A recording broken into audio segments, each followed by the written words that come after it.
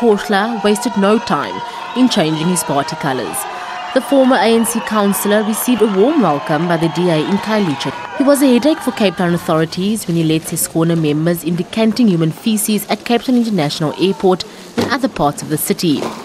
He says he's put it behind him and will work with the DA in improving services. We are not angry against ANC. We are not emotional. We are not disgruntled. We are not aggrieved. We have made a conscious decision that no politician, no political party must sleep and wake up and come and lie before people vote one vote. Nkhohla cannot be made a member yet as he faces legal issues. He has come out to endorse the DA publicly today.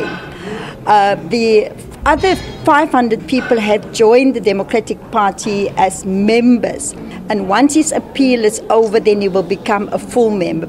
The ANC in the province is not fazed. We've been raising the issue of his behavior because we have never seen such a behavior of a member of the African National Congress. And at least today we will sleep in peace.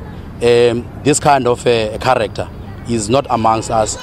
Meanwhile, Seskhona has described the move as a political scandal and promised there will be consequences. Roberts, SABC News, Cape Town.